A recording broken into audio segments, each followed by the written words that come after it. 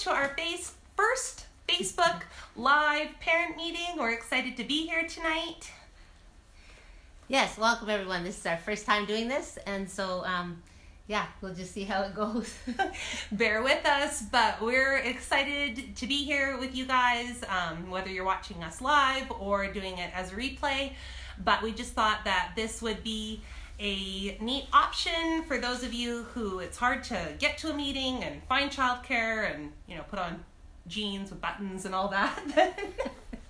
There are benefits. That's right. So then you can do it from the comfort of your home. So we hope it works out really well. Yeah. Well, it's an experiment, so we hope you enjoy this experiment with us.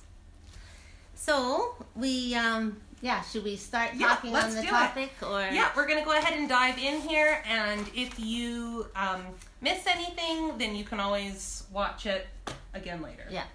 So we entitled it Fall in Love with Planning, and we do hope that you will enjoy planning. Some people think, it's so stressful or whatever, and we just want you to give you some tips on taking the stress out of it, just to enjoy it. I think one of the great things about planning is you can veer from the plan and know that you can go back to your plan. So what we're going to talk about tonight is basically two things. One is we're talking about what we're going to do. So planning what we're going to do, right? So part one will be, what are we going to do? And this is why. Right. Yeah. But first of all, with the what is for next year. What are we going to do next year, right? For homeschooling. And then how are we going to do it? Okay, and how are we going to do it? So that's the two parts we want to talk about. But actually right now, we want to talk about is, because someone asked us this today, they said, well, why do we bother planning? Yeah, why plan? What's the benefit? Why not just buy some curriculum and kind of dive in, and why spend the time? Yeah. So then actually it was, I woke up from a little snooze and I thought, why do we plan? And so I jotted it down, and it's basically, the first one was, if you're traveling to Vancouver and you don't have a plan how to get there, it's going to be tough to arrive. Right. So then the one thing is, why do we plan? Is to help us to get where we want to go. Yeah.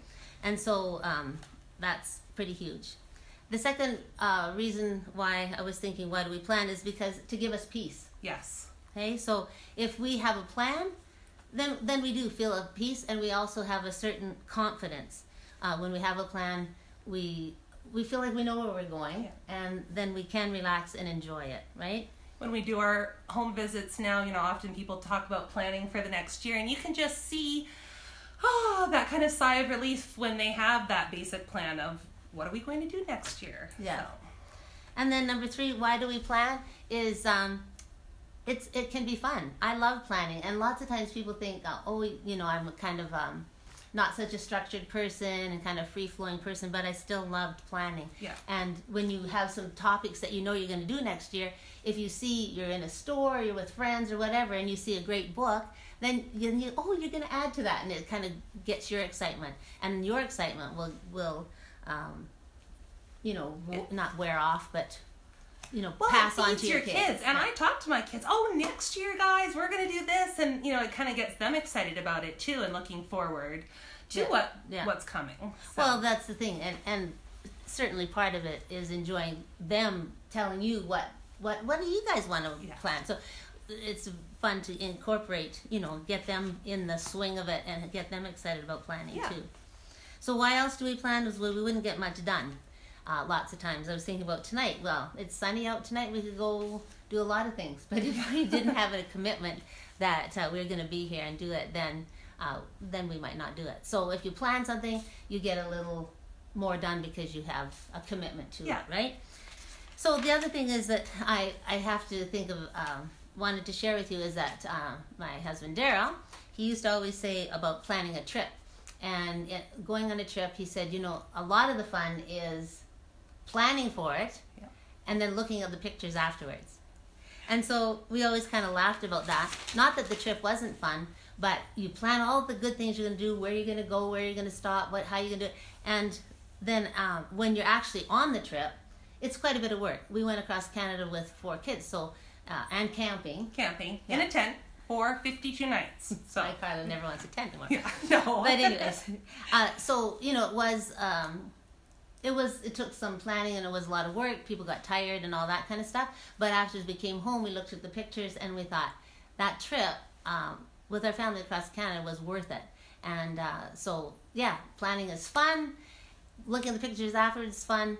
And so we're going to talk about that, and then doing it is a little harder, but it'll be, you'll be glad you did. I think that ties in with school, too, because I love planning our school, and sometimes my picture of how it's going to be when we do it is a little rosier than the actual doing it. You know, sometimes there's tears, or, you know, we're all moms, we know how that goes. But when we're done the project and the kids look and say, wow, we did this, or oh, that was so cool, or remember when we learned about that? So I think that kind of ties into the vacation analogy there. Yeah.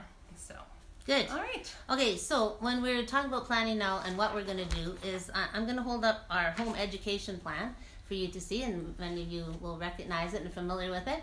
And we're going to use this as a little bit of a skeleton or outline for what are we going to do next year, because we have to fill this out anyway. So we thought, well, let's just use this. So what are we going to do next year? And I think what helps with looking at and using this is, I think sometimes when people start planning their year, it's really overwhelming. But by using this, and do a rough draft before you have something if that works for you.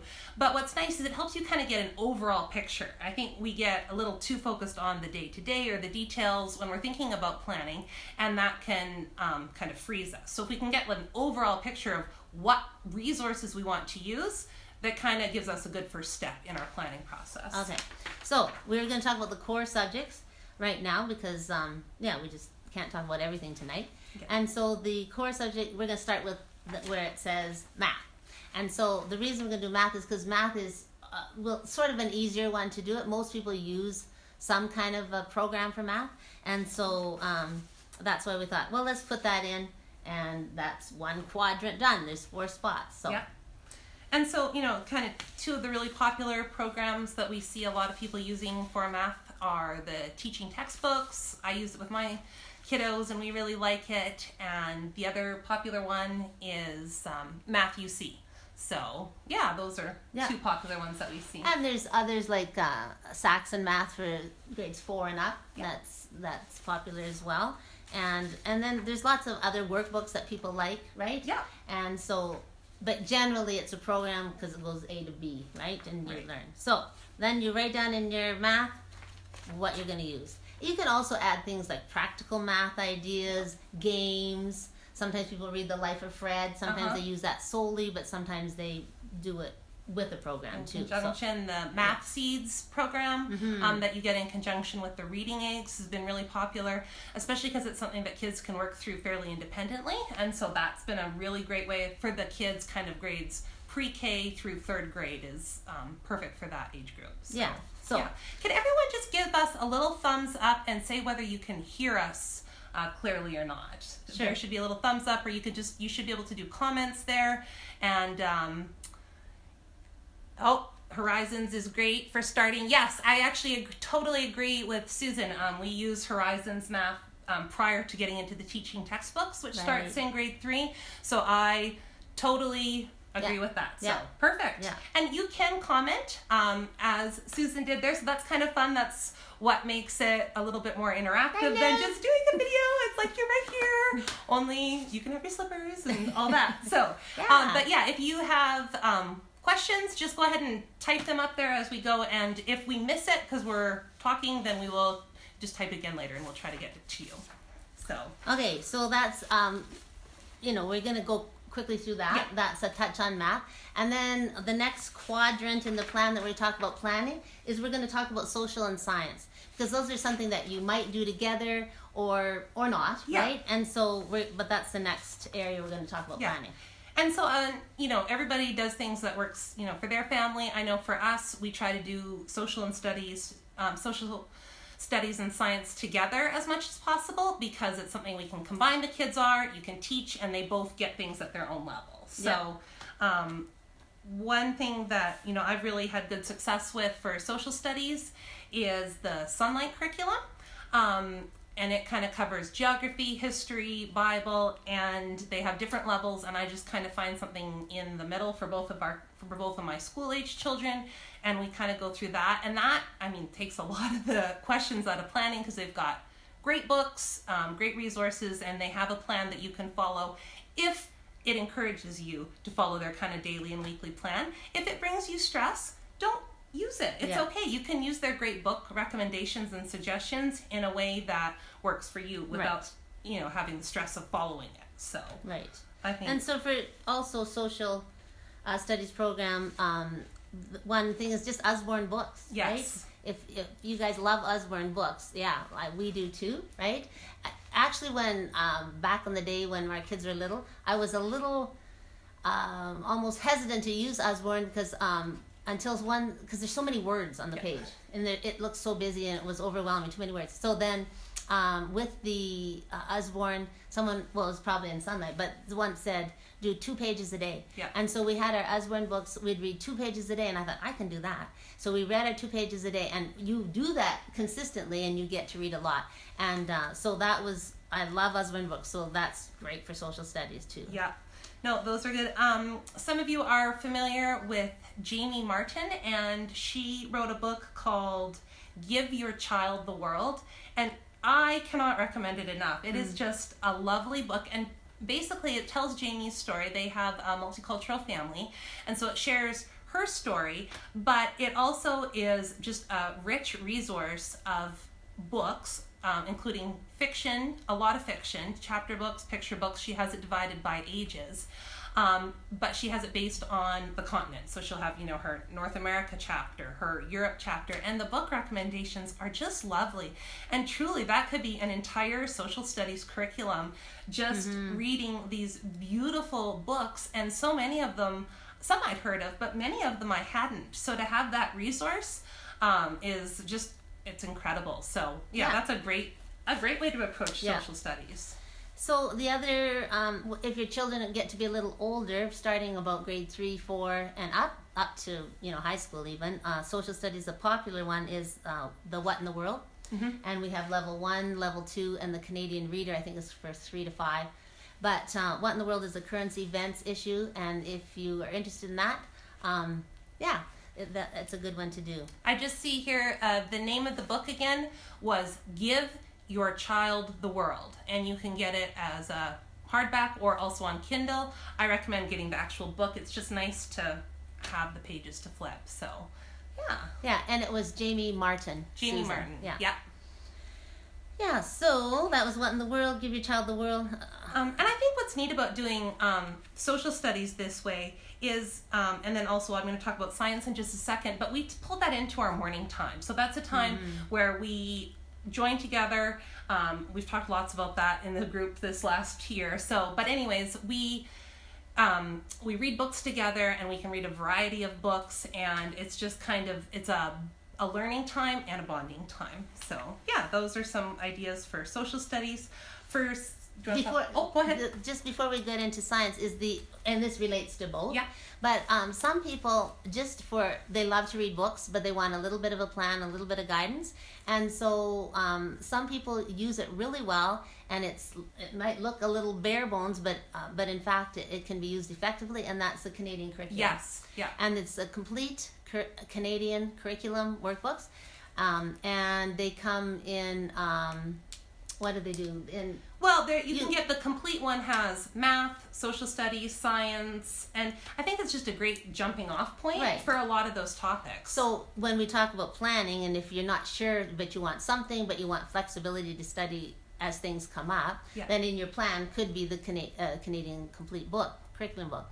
And they just have lots of ideas, and so it can go off, and then people use them well in that they look it up, they Google search, get more information. They use BrainPop. BrainPop is a really popular subscription we have using videos, so that's a great 5-minute video and quiz on a topic. So that's a great way to do it. And sometimes it's nice too, you can read these lovely books together, and then sometimes dad or someone says, what do you have to show us?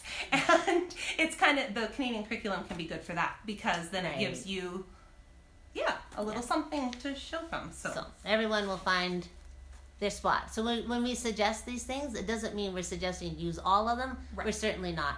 We're just throwing out ideas. You're going to be homeschooling most likely more than 1 year. Your children, they don't graduate in a year. So then you'll have time, and so you try one thing out, see how it works, and then you go on and you can try something else another year. Yeah. So when we throw out these ideas, we don't want you to feel stressed or overwhelmed. Mm-hmm. We want you to feel like, hey, that's a good idea. Yeah. I might use that sometime. And to feel empowered by it. These curriculums, they are tools, and we're going to talk more about that later. But you can pick bits and pieces out, like the Canadian curriculum. They're not expensive. Mm-hmm. So pick some bits and pieces, and if it makes you feel better, rip the pages out that you're going to do and stick it in a binder, and then you can have a showcase of the things that you've done instead of a book of half the things that weren't applicable to you. So half full cup. Right. Half full versus half empty. Okay, science. All right, science. All right, so for science, I really like... Do you want me to grab it? Talk about ABECA real quick. Okay, she's going to grab something, and I'm going to talk about ABECA science. So when we do talk about science is when Carla and our kids were little, I don't think we introduced ourselves. I'm Kathy. Yeah. And this is Carla Cannon, and she's my daughter. Yeah. And it gives me great delight to work with Carla. It's pretty special. We have a lot of fun. So, and it's neat because a lot of these things I used growing up, and they of course have new and improved things. But these ABECA books are something that we really like. They're textbooks, but they're not. This is the grade 4 one, so it's not particularly thick. And I mean, they're just great. They have lovely pictures in them. Just a nice amount of text. Here was something about birds. And what I like about these ones is that they cover a variety of topics. So it's, everything from geology to insects to plant life. And, they do all of that. Lots on animals. Lots on animals. In grades like 1 to 6 particularly. Yes. Yeah. So anyways, these are great books. And one of the other things that my daughter uses it, she reads it independently, and then we talk about it together. We don't do worksheets or anything with it. But I also think it's great for nonfiction reading. It's good for them. We tend to sometimes use a lot of fiction. So it's nice to do the nonfiction reading. And how that ties in with our morning time and my son, who's just in grade 1, is we also use the mystery science program. And those are, experiments. Sometimes we'll get little books from the library. And so often, she's talking about hearing and sound and reading about that in her ABECA book. Then we'll do hearing and sound experiments through the mystery science and just kind of tie it in with his level of stuff too. Yeah. So. And hi, Natalie. I see that you have joined us as well. And what I had meant to say earlier is when we're talking about planning and giving ideas, it can tend to be for the younger years. But I know with Natalie and her girls being on the upper grades now, it doesn't have to change. Like, I know that there's pressure to do other things, and that's another topic. But when we talk about ABECA science, I know we used, Mark, our boys in particular, used ABECA biology and science in high school, and they really liked that too. And I didn't so much make them memorize it and all that, but it was just an enjoyable read. And exposure. Yeah, and they did do some of the quizzes too, but they were older, right? Yeah, another thing that we talk about for older grades is the Apologia. Right. Okay, so the Apologia, they sometimes call that elementary science, and I look at it and think grade 1, 2, and 3, that's pretty tough slugging. And there's one on anatomy, there's one on night creatures, flying creatures, astronomy, sea life. Right? Yeah. And the thing with those, they say it's elementary, but for sure, I think it's like grades 4 to 8. Yeah. That's I mean, yeah, I'd read it now, and I'm an adult actually. But anyway, so yeah. ABECA is spelled, just to answer a question here, it's A and then capital BEKA. And normally you can order from them or from ChristianBooks.com has all their stuff. So. Right. Because most places you have to order directly from them. Yes. Or like you said. Or from Christian Books. So yeah, so Apologia is great. All right. And one last thing that we wanted to mention about social studies and science is that I don't do both every day. or even every week, because that can get a little bit overwhelming if you try to cram it all in one day. So we flip-flop anywhere from day to day, sometimes week to week. How we did it growing up was... Well, and we also, when we talk about the different possible curriculums, we also did unit studies. And so lots of times when I was planning, as our kids were homeschooling, that we would do from month to month. So 1 month we would study... Vikings. The Vikings. Okay, thank you. She remembers. She did it. And then another month we maybe studied insects. Yeah. Then the next month maybe we picked a country. So it's kind of more social studies. So we'd pick a country. We picked Chile one time in South America, and I wrote a song. Yes. And we sang a song about Chile, but we won't sing it to you now. Yeah. So anyway, so the month-to-month planning was a social kind of a focus, and then a science kind of a focus. Yes. So. And lots of times they intermix, to a certain degree. Well, absolutely. If you're studying Australia, you still learn about all the animals and trees, which is science, right? Yeah. So that's a great way of doing it. So, all right. Okay. And then you want to transition into some language arts? Right. Okay. So then we are talking now. We have our little plan, our home ed plan that we talked about. And so we've got 4 core areas. We talked about math, social, and science. And so then we left we only have 1 quarter left. And so... what good planners you are already. Sorry. And so now we're going to talk about that area. Yeah. And I said it's sort of like learning your multiplication tables when you are learning maybe the 7 times table is a little bit harder. But when you've already done the 2s and the 3s and the 4s, you've already know those. It's sort of like this. You know these, and you've only got 1 quarter left, right? Yeah. Okay, so we are going to talk about transitioning, and I have a page that talks about that. Look at you. I know, I just have to find it. While she gets her page going, I was just going to say, too, sometimes for our family, science is a nice thing to do in the summer. Some science experiments, or if you're going to do that volcano, go do it out in the yard or whatever it is. So in our family, we do a lot of nature study in the summer. And so I feel like we kind of hit science a little harder in the summer. And then when we're maybe a little bit more social studies focused in the winter, I don't feel bad about it, because I know that we did those extra things during the year, just kind of naturally, as we were in Drumheller and we saw all the erosion. We're like, well, what is erosion? And so. Yeah, well, that's a very good point, and I agree with it. So we're transitioning into language arts now. And so on the plan, you think, okay, language arts is a tougher one. How do I plan that? Well, I think if you are doing your social and science together and you're reading some books and they're reading some things and then they write about things, right? Yeah. And so if you're too heavy into a language arts curriculum, then you don't do as many projects, and you'll share about that in a minute. But basically, you can have a lot of your writing assignments coincide, right? Projects and that about your social and science things that they're interested in and more excited to write about rather than not. So why don't you share that about? Right. So part of my planning, when I'm planning my social studies and, the science and whatnot, is I think about, well, how could we tie this into our writing, and what kind of writing projects could we do? When Naomi was going into 3rd grade, I thought, oh boy, 3rd grade, we kind of got time to crack down. She's in 4th grade this year. But anyway, so I bought a curriculum, a language arts curriculum, and it was fine. It was one of the better ones out there. And we did it. We watched the little instructions, we did the worksheets, and I felt good because I was a good mom. I had checked those boxes. We had done it. And so I think sometimes we do it for ourselves because it feels good for us.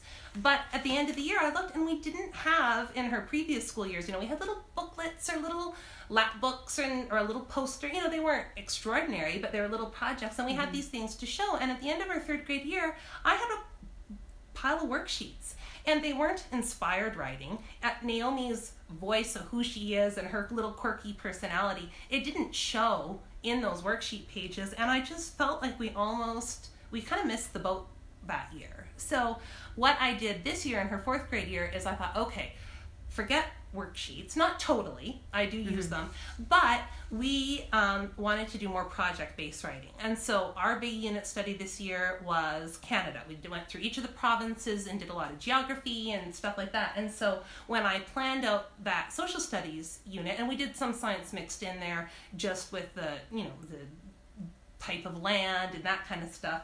And so we did a kind of like a scrapbook for each. It was a one big scrapbook, and we did it together, both kids, a first grader and a fourth grader. And they did, this was the, not all, but it made up a huge part of our writing this year. I don't know how well you guys can see that. So anyways, you can see here, this was on Quebec. And so I'll lift it up a little bit more on this side. And so we printed out pictures. And this was writing that Naomi did in fourth grade. My son also in first grade equally contributed to the book, but he did his at his level, and he did it as copy work. So we learned things, he would tell them to me, I would write them down, and he would copy them. And so it was his book too. He contributed it and included both of them. So that was just, you know, here's another of Ontario, you know, and we didn't write tons, but the writing I got was, they were inspired, they were excited, they had lots to say because we had just learned about it, and I think it increased their learning of the subject too, because Absolutely. you know, we talked about it in depth. And so yeah, I was just so pleased with our project-based language arts. Well, yeah, and the other good thing about doing that type of writing is that they were proud of it. And so when Grandma and Grandpa, when Daryl and I would come over, they were excited to grab the book and show us, and they have that for keeps, right? Yeah, and it was fun to plan it, but like we talked about later, not every minute when they were doing that work were they skipping and singing, oh, Mommy, I'm just so glad you had me write about Quebec today. You know, it wasn't. There was moments of learning and growing, of course, too. But now that we have this and we did it, they are so stinking proud of it. And so it makes it worth it.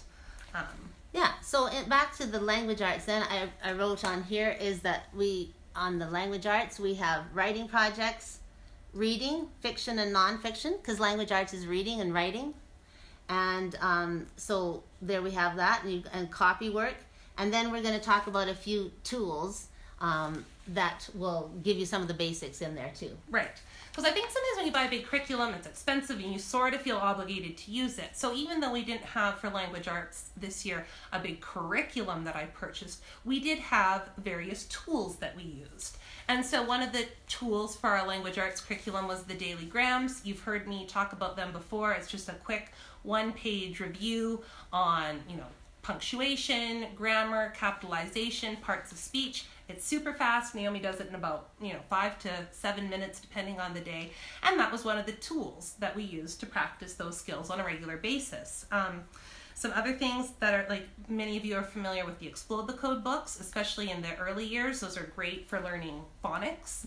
And so we've used those faithfully for different seasons. But, we didn't do every page every day all year long. Sometimes we hit it hard and then we backed off and did something else. So some other things. And they don't take that long. And exactly. So if you think about Charlotte Mason, and she talks about the habit of attentiveness, or that we can have our children learn to not be attentive. Yes. And that's giving them things that take too long to do. They cannot, they will hate it because they can't focus on that. And so the Explode the Codes are nice because they're short and sweet. And it's particularly, I would say, for little boys. Yes. Girls too, but I know that little boys, it's short, they're done, and they don't have to sit there too long. Yeah. And just while we're on the Explode the Code books, for my son Nathan, for his kindergarten and first year, and we'll continue next year, is we use the Sunlight. They have a specific, you can buy their language arts. You can get a big, expensive for history and geography, but you can also just purchase their language arts program. And we have loved it. It's so great if you're teaching kids to read. It uses Explode the Code, but their books that they wrote go along with the Explode the Code program. So when they learn a new vowel and they're first reading how to read, words with the ah sound in them, then the story has the ah sound built in. So it's like taking the Explode the Code and just doing one step further by giving extra practice with it and kind of a little more guidance for the parents. So I highly recommend the Sunlight Language Arts program for the early years.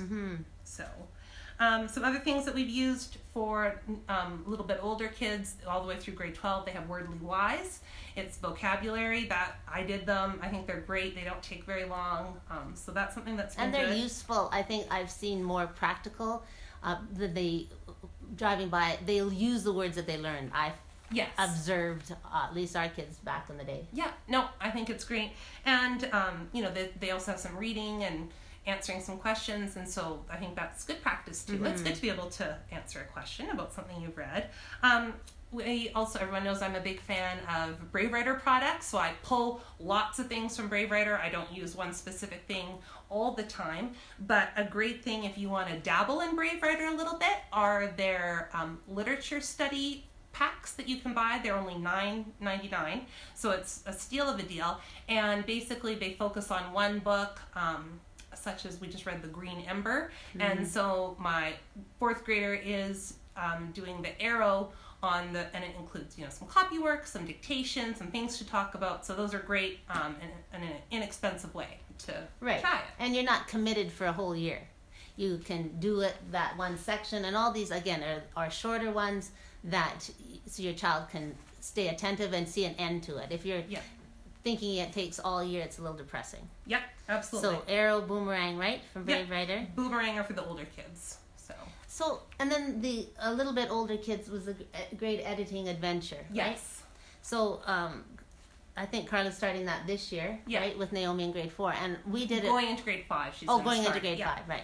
Because you have to have a basic grasp of some of the rules before you can edit them. So and there's stories, and they're kind of fun, and again, it doesn't take that long. Yeah. I would also like to mention for people that have older kids that the Time for Writing program, it's an 8-week program, and online, it's an online writing class, right? $99 US, and you can sign up, and it takes, like we said, 8 weeks, which again isn't 12 months, and so then you can hit it hard for and it's a little more school like, but again, mostly for junior high and high school, that we've had kids do these and be successful with them and sort of feel like a little more grown up.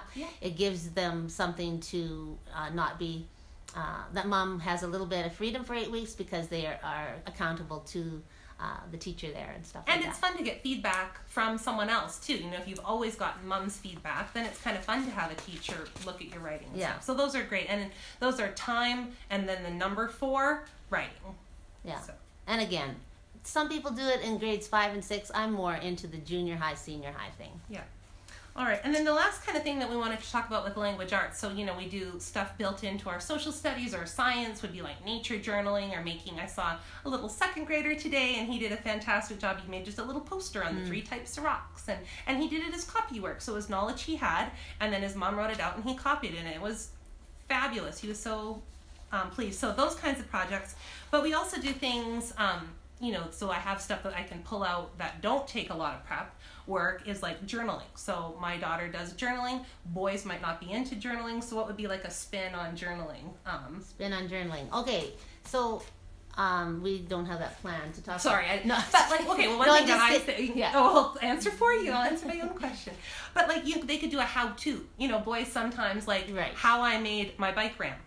I visited some boys yesterday and it had this really sweet bike ramp, and so that would give them more than the joy I felt Christmas morning, which my daughter would love to write about that, but boys could be, well, first I took this and I sawed it, and those kinds of things, those count, and that's a great project for boys, so they could kind of have how-to projects. And lots of facts things too. I think that's what I was thinking when you said that, is boys often like to write down facts, and so if they're reading a nonfiction book about astronauts, then they can write some facts about that. So that's really good.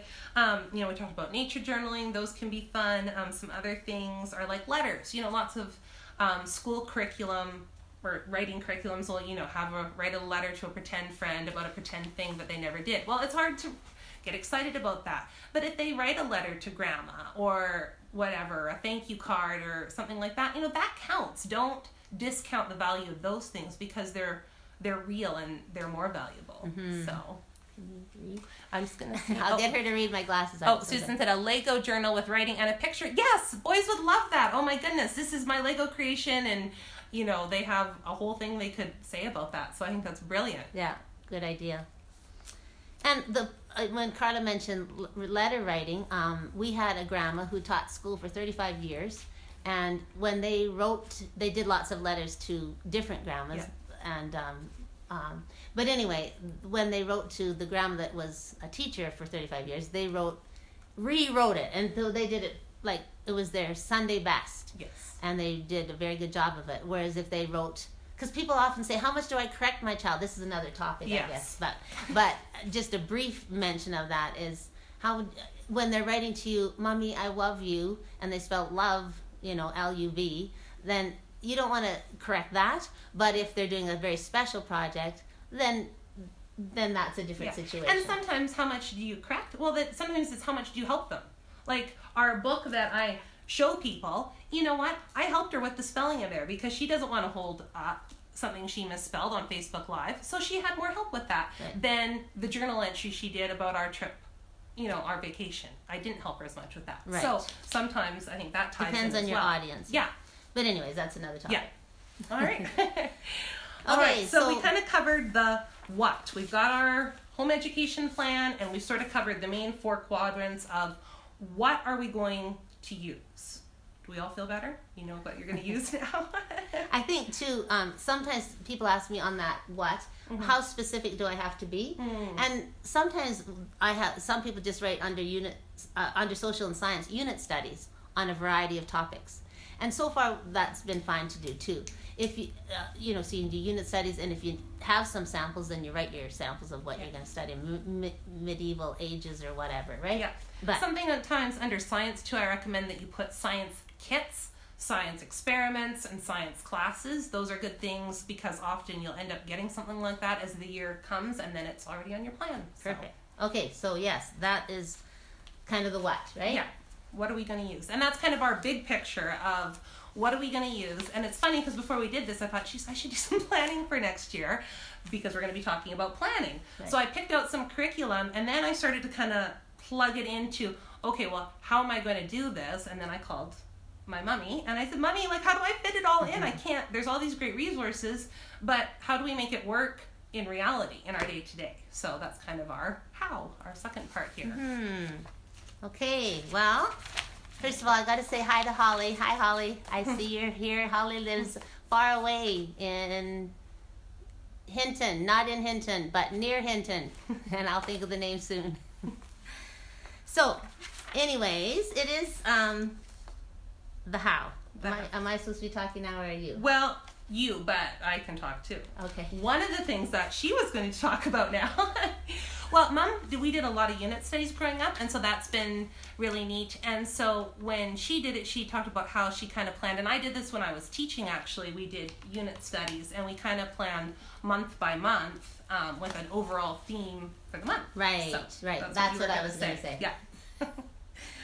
Yeah, and I sort of had mentioned that before, that the month-to-month thing is a doable thing, and it didn't mean that I spent the whole month on it. But if we were studying medieval ages or something, then that month was full. Yeah, I remember that was a very popular one. But then again, you could save things and find things, and we had on our shelf or in a box. I had those things, and so I like the month-to-month planning. Yeah. Something that you... Oh, was there more about that? No, that's okay. Good. Something that you hear about, kind of the popular buzzword right now when I'm looking on blogs and stuff, is you'll hear loop scheduling. And I think loop scheduling is kind of... The idea is neat, is basically you're taking something and you're just rotating through it. And different people approach it in different ways. For things like maybe... like picture study or poetry or Shakespeare, those are things that you're not necessarily going to do every day or every month. And so people have different approaches to them. Some people say, all right, well, on Monday we do music study. On Tuesday we do poetry tea time, and they'll loop through subjects in that way. Whereas other people will say, okay, for, this next 2 months, we're going to do Shakespeare. We're going to read it. We're going to memorize a couple things. We're really going to delve into some Shakespeare, and then we're going to be done with him. And I found for my kids and my personality that kind of looping works well on some of those topics. Yeah. It's not a whole necessarily a unit study, but we'll kind of dive into something. Right now we're learning about Monet and some of his paintings, but we didn't do it a little bit every week. We are doing it now for a month, and then we'll move on to something else. So that's kind of a buzzword that you'll hear quite a bit these days is the loop scheduling. Mm-hmm. Okay. And I did you have more there? No, I think so. All right. I also kind of jotted down for Naomi when I'm doing my planning for her, speaking of the kind of the loop scheduling, is I did sort of like day 1, day 2, day 3, as opposed to doing days of the week, because I find, Monday, Tuesday, you're always pretty motivated, and then it gets a little weak come Thursday, Friday. So when I planned for her, I kind of did these 4 days of, different things. Like she does math a little bit all year, so she didn't have to do it every day of the week. So certain days she'll do copy work, or certain days she'll do dictation. And so I just kind of wrote up like a day 1, day 2, and then when I'm writing out for her what I want her to do that day, I don't give her this would overwhelm her, but sometimes I refer to it and say, oh gosh, what haven't we done for a while? Oh good, typing, we haven't done typing in a few days, and then I'll add it to her list. Right now you'll hear a lot about spiral notebooks. It was a term coined by Sarah Mackenzie, and so that has been working really well for us. I will write down what I want her to do, like just in this little, I got a small spiral notebook because we don't need a big one. That was too much. So just one of these little ones, and I just write down the date and what I want her to do, which is I put a circle, and then she fills in the circles, and it's been great for us. It helps me kind of keep a pulse on how much I want her to do by writing it out. It kind of like, oh gosh, that's going to be a little bit much for today, and she loves it because then she knows what's expected of her in any given day. Mm-hmm. So that's kind of helped us with the how we do it. And then when I'm looking at what curriculum we want, I'm like, oh, okay, this will work, or oh, actually in the day-to-day that would be too much. Mm-hmm. So why don't you talk about what we did a little bit when we were growing up? Right. When we were homeschooling, we didn't have a lot of the great podcasts and blogs. Facebook Live meetings. And so, but I had a husband who liked making charts. And so I would tend to, I found it helpful, and he made us a chart. He said we didn't use it all the time, but we, again, went in cycles. Yeah. And we did use the days of the week. Yeah. So that was a little bit different, but that it fit our schedule, so you can choose. And here's a little chart that he made, and he made this for me again so I could show it. And we actually included all the days of the week, Monday, Tuesday, Wednesday, Thursday, Friday, and Saturday, because we felt like we always learn any day. It doesn't have to be just a certain day, right? And so then we wrote down the main things on the side. They'd write their name and the week, and then on the side we had math, reading, writing, social, Bible, exercise, and then whatever happened the last. You can't see it, but I can't either.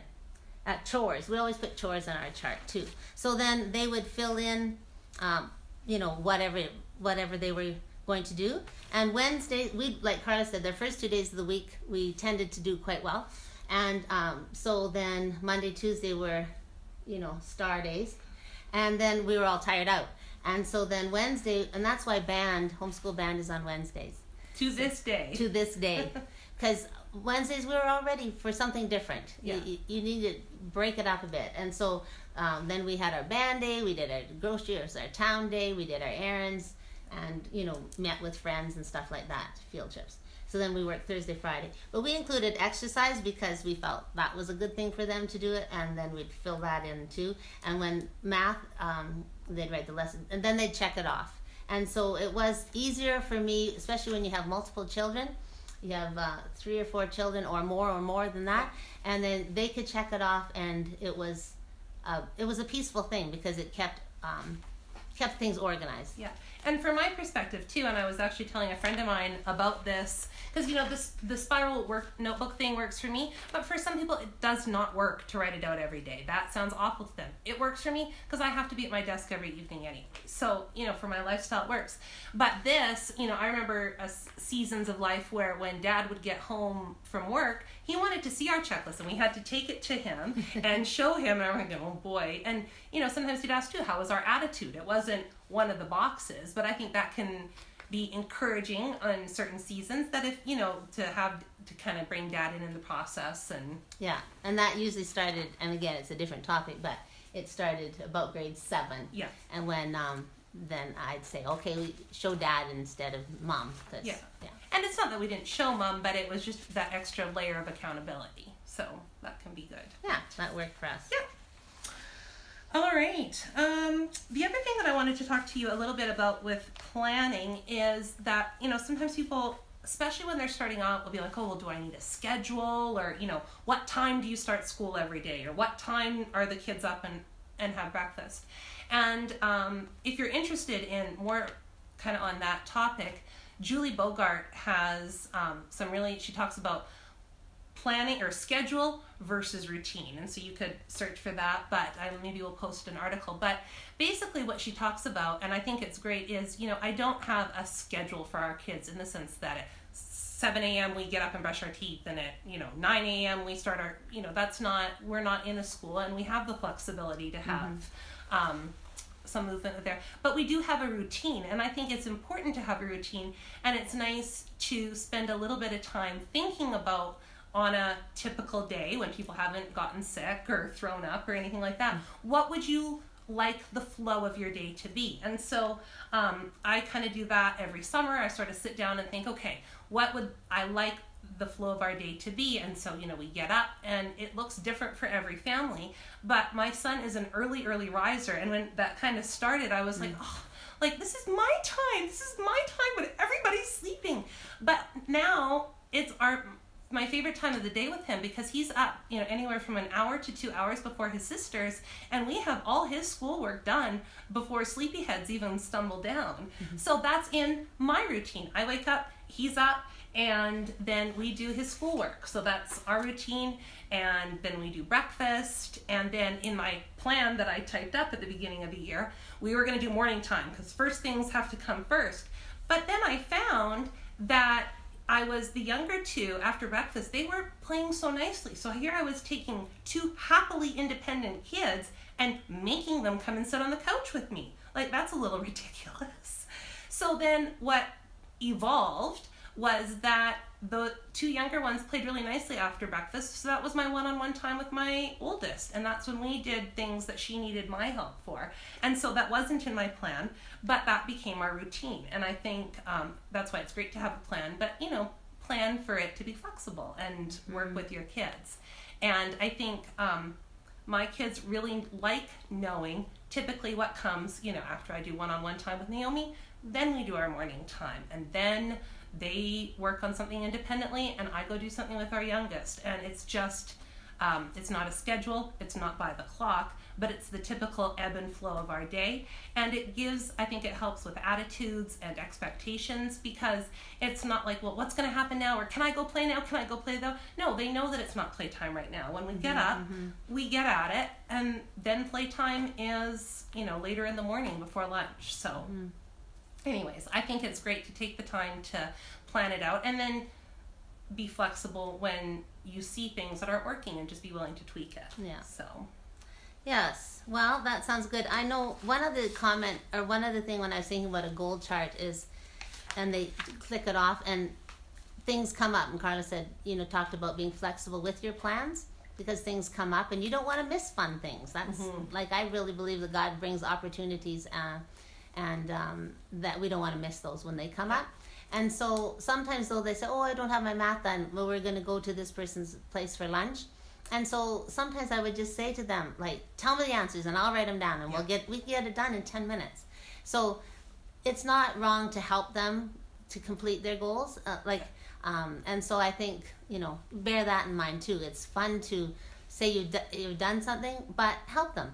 And sometimes whether it's, maybe you can do your spelling words on the way there when you're driving somewhere. So we have morning time in the car a lot of days. I've specifically picked our Bible verses that had a CD on song, and we've done more memory work in the car this year than just about anywhere else, because we're always on the car at some point during the week. So I think it's good to be flexible, and helping them is huge, because if you're willing to help them, oftentimes they're 100 times more motivated to get it done quickly. So, absolutely. Or do half of the problems. Like I know Naomi sometimes will do half the math problems. Like if you get these ones right, then you don't have to do the other multiplication ones. So do a good job, and it works really well. It's motivating for her. So.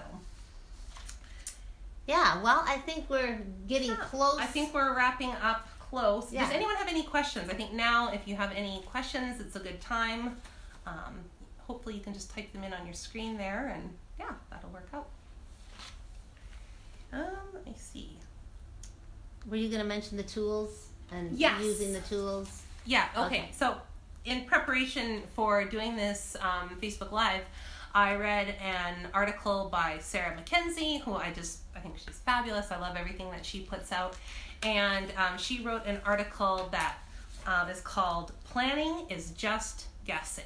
And it was so good because she talked about a little bit what we did about, you want to have a plan, so you have a direction to steer the ship, but don't be shocked when things come up and you have to deviate from the plan. She said that instead of looking at the curriculum that we purchase as this thing kind of hanging over us that we feel guilty that we're not using, she said think of it as a tool. And she said, what is a tool? Let's define a tool. Well, a tool is there. Thank you, Natalie. We think you're awesome too. Anyway, so Sarah Mackenzie said, so what is a tool? Well, a tool is there when you need it. You pull it out when it's needed. So she didn't know if your bike breaks and you go to get a wrench. She says when you go buy the hammer and the nails and the screwdriver, you don't go, oh, I feel so guilty that I haven't used this hammer this week or this month or this year, or, oh, that screwdriver, I spent so much money on it and it's just sitting there. That's not what the purpose of tools are. They're there when we need them. And so curriculum is the same thing. It's a tool to be used. And there is no law dictating that you have to use it in its entirety or in the scope and sequence that it lays it out. You can pull bits and pieces from curriculum, and that counts and that has value, and you didn't fail by not using the whole book, because maybe your child didn't need the whole book. Maybe it wasn't relevant to what you guys were doing or what their needs were. So use your curriculum as a way to help empower you and give you ideas when you need it. But if inspiration has visited and your child is writing a story about wolves, roll with that. Use that, Don't have the guilt of, oh, well, I bought this curriculum. So, I don't know. It's the article, you can Google it. It was Planning is Just Guessing by Sarah Mackenzie. So I highly recommend that one. Cool.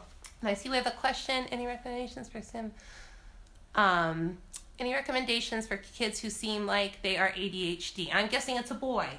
I don't know that. But yeah, so any recommendations? Absolutely. I have a little boy. He's a cute little guy, smart little fella. But we do things in very short spurts. Yeah. And so we do things for 5 minutes. And instead of sitting down and having this long, okay, now we're going to do your math. Now we're going to do this. 5 minutes. All right, now why don't you read to me? 5 minutes. 5 minutes. Done. And then he goes off and does something. And then a little while later, hey, let's do your copy work. 5 minutes. If I made him do those back to back when he was little, it would have been too much for him. He's grown in his ability, and he's made the connection now. Oh, well, if I do it closer together, but if I forced the issue, it would have been a miserable time for us. And I think that's for most boys and many, many girls too. Yeah. On I'm that show something. Why don't you keep talking about that? With talking about needing activity, when our youngest, some of you know Wade, hi Sherry Ann, and Brittany, when our youngest, well, he always was a very active person too, and so we often started the day with, well, in the winter, actually, when Wade was getting older, we went skiing, actually, because we lived about 10 minutes from Canyon Ski Hill. And so some people normally like to do things in the morning, but he couldn't, or else we went golfing in the summer, because he needed action. And so we would go and get action, and then when he was a little more tired out and could sit long enough, then we would do some of the things that were sit-down work. Yeah. And the other person, before you do that one too, Carla, is that our oldest son, Mark, when he was in grade, about grade 4, 5, and 6, he would do his work the night before. So I say, you can't leave your work all day and then do it that night, because it's easy not to want to do it. But then he would do tomorrow's work the night before. So, and it was a reasonable amount. It wouldn't take him, maybe took him half an hour when he was grade 5 and 6. And so then he would do it the night before. He'd get up in the morning, he was done. He was done the day's work. Well, how happy can you be when you're done that? And so I think that's for a child that needs action, that's a really good thing to do. Another tip on that, I think too, is trying to get them to read. To them, lots of times I'd say, well, you can go to bed now, or you can read for 10 minutes, or you know what I mean, stuff like that. And so they got a lot of reading done when it was meant they didn't have to sleep. Yeah, so. I mean, most kids will do just about anything if it means putting bedtime back a little bit later. So, and I think just picking things like the Explode the Code, or, looking, if you a younger one, look at the Sunlight Language Arts and just do little bits and pieces. Let joy be their guide. I'm not saying that every minute is joy, but if they're truly struggling and just miserable, then it's time to back off. Yeah. So, I grabbed these. I posted a link on Facebook the other day, these little photo cubes. You can slide things into them. And I have used these with my son so much. I've got this one right now, and you can see he's been working on learning his doubles. So and we'll use these, and I just throw them and catch them, and then he says the answer. Right now I've got on here, we were doing some blends, so ong and ang, and we throw them to each other and he catches them. Sometimes I just pelt them at him, and if I hit him, then he has to read them to me. And he loves it, and we'll do that for 5 minutes, and then after that he's ready to sit down and do something. We do blast off on the stairs. I'll hold up a sight word and he'll read it, and if he gets it right, he gets to jump off the stairs. And we try to mix it up like that a little bit. So I'm going to see what Susan said. Indoor rebounder between subjects. Bounce on the large therapy ball. Yes, I have 2 of those big bouncy balls we use. And oftentimes when I'm doing read-alouds, he'll be bouncing on the ball or building with Legos and stuff like that. So they can do things, and they're still absorbing more than you think, I think. So. Yeah, so I guess the other thing is plan to have fun is one thing. Yeah. A merry heart doeth good like a medicine. Yeah. And it is a wise teacher that makes learning a joy. Daryl used to always say that one, I think, because, that was one of my goals, that our kids would have fun, we'd have fun together. And like Carla said, not every minute is fun, but that's life. There are hard times, and you work through those hard times. But plan for fun. Yeah. And plan for things that interest you. Plan for topics that excite you, and it can be something that you are personally excited about, and that enthusiasm will very often spread to your kids. I got really into the Acadians this year as we did our Canada unit study, because it just interested me, and before I knew it, everybody was excited about it. And so I think you can go for, don't worry about doing certain things, plan for interests and follow those. So I know a homeschool mom that's having fun gardening now. Hi, Cassie. And so that interest, I'm sure, is going to wear off on the kids too, as they learn together about gardening. Yeah. So that's pretty cool. And it's good for them to see, it's good for our kids to see us as adults be excited and learning new things, because it gives them the value that learning is for the whole life. I learned how to play saxophone this year with my daughter, and it was hard for me, but she saw that I stuck with it, and I practiced, and I struggled, and that was okay, and it inspires them. So. No, that's great. Right. Yeah, I think we kind of covered our list. This was fun. And so we'd like to thank you all for coming and joining us tonight. One last little statement that I had written down earlier, just before, was in your planning, I think a big part of it is just to pray too, and pray and ask God for wisdom. He knows your little people. He made them. And I just really think that he loves them even more than we do, and it's hard to imagine that. But I think that he'll give you some great ideas. So do that. And thanks for joining us again. Yeah. And we want to wave goodbye. Bye. Thank you for coming. All right, we will sign out. Bye.